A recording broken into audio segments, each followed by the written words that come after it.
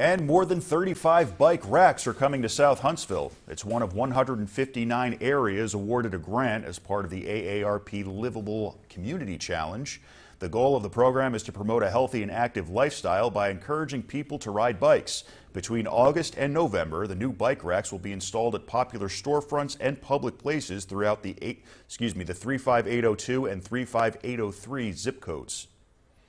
The bike racks will allow people to walk or bike to their favorite place in South Huntsville, and through that you're creating a healthier community. The bike racks will have the shape of the South Huntsville compass logo on the design.